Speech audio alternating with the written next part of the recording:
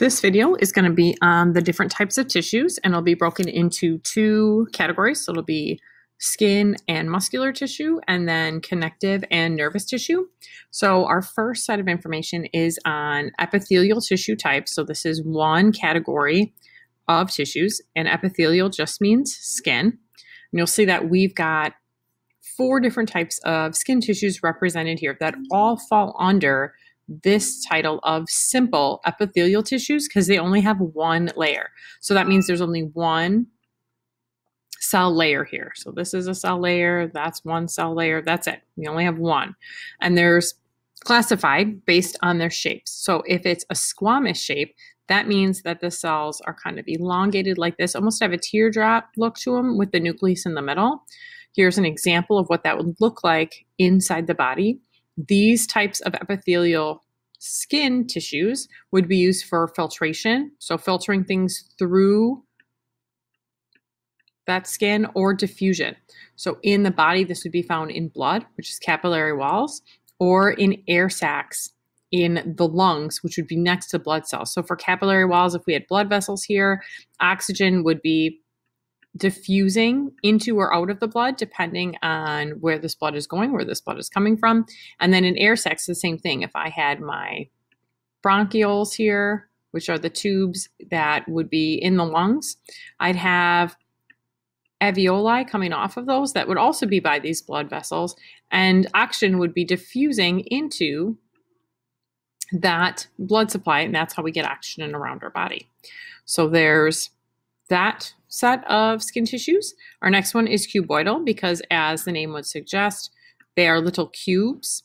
These are often used for secreting things or absorbing things. So you'll find that these are going to be in glands that secrete hormones, sweat, oil in the body, or absorbing different nutrients in the body, which is why they're found in the digestive tract and the kidneys.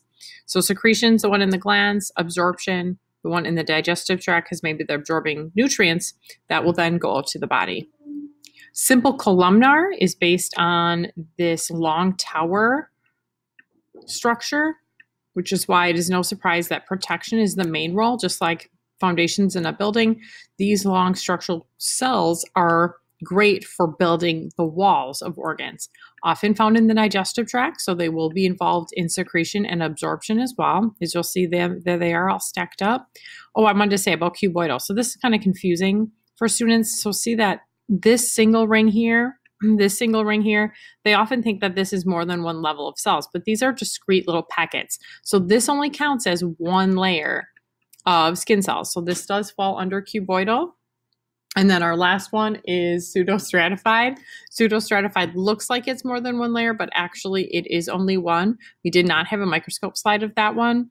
We used to, but it broke. So what that looks like is, if you look at the picture down here, it looks like it's more than one layer, but believe it or not, the way the nuclei are placed, it's only one layer, and it is falling then under the simple category.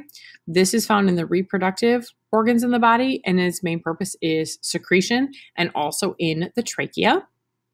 If we have more than one layer of epithelial tissue, then we're going to fall under this category, which is called stratified. Still the same shapes, squamous, cuboidal, and columnar. It's just that we have more than one layer of that tissue type, so it becomes stratified. Examples are shown below. So now if we have a bunch of squamous, which is shown here, this would be your outer skin layer and in your mouth. Its main role is protection to keep foreign invaders out if we're looking at your skin. But you can see the difference. Here we've got tons of different squamous cells, whereas before we only had that simple one layer. For cuboidal, it's the same thing. You'll see we've got stacked layers of these cuboidal cells, also for protection, but found in a different area. These can be found in the eyes and in the reproductive system. And then our last one is stacking those columns on each other. So we've got more than one layer there. And this is going to be for protection and secretion in the body. They are very rare. They do not occur in many places. And the only spot you'd find these is in glands. So those are the two major categories for skin tissue that are classified by the number of layers that they have and the shape of those particular cells. These then can be found in glands. And we have 2 types of glands. We have exocrine glands, which means glands that secrete outside of the body, things such as sweat, and oil. And then you'll see some real tissue examples of those since we did not have any glands that you could look at in lab. And then endocrine, the opposite, release inside the body. So think hormones, and there's some examples there. So some glands that release inside the body, pituitary, which is up in the brain, adrenal glands on top of the kidneys, or thyroid, which is in the neck. So those fall under skin since they're made up of skin tissue. And now muscular tissue, we've got 3 categories for this. Skeletal, shown there. Notice that in skeletal, there's no gaps. These muscle fibers are banded. So they got these striations going through them. They've got nuclei all over because they do so much work, but there's no gaps. That's one way you can tell the difference between skeletal versus cardiac. And you can see that in the clip art images. Cardiac has these holes in here because this tissue type has branches that make it stronger so that it can beat, since it's found in the heart, keeps your heart beating, stronger so it can beat throughout your entire life. Skeletal muscle is the only muscle that is voluntary because it moves bone and you can control that. Both cardiac and smooth are involuntary, so you cannot control these.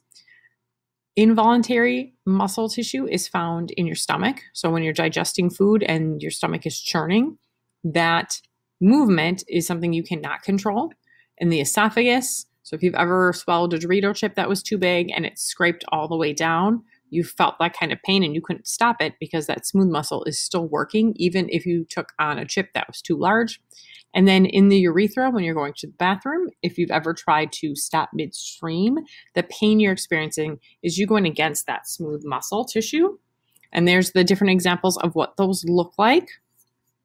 So that's going to be the stopping point for this video. The next one will pick up on connective tissue.